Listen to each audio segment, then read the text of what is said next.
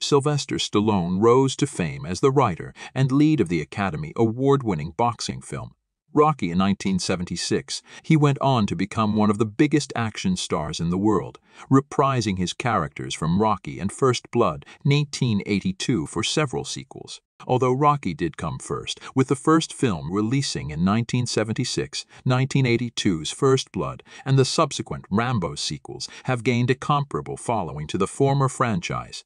Despite this, the Rambo series still carries a Sylvester Stallone record that will likely never taint Rocky. Do you know that Sylvester Stallone had to sell butt goose before Rocky? Despite all the love and affection, Stallone had to make one of the hardest choices of his life before Rocky became a hit and a household name. He sold his pawed friend in exchange for a bare minimum of money, $25, before the movie to help him with his poverty. Although the amount of money he got by selling the dog is still doubtful. Everyone knows that Stallone once lived in one of the smallest apartments in New York and was going through the hardest time of his life at that time, and only had $106 in his pocket. Although luck was with him, and after Rocky 1 became the biggest hit, he had enough money to bring back his old friend. Notably, he got $25,000 for the Rocky script, and out of which he spent $15,000 to buy Butkus again.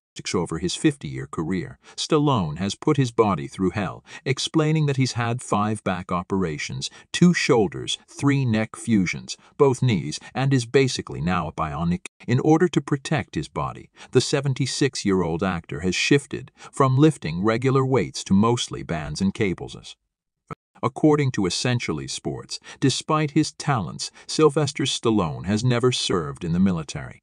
However, in 1969, when he was a student, he was eligible for the draft.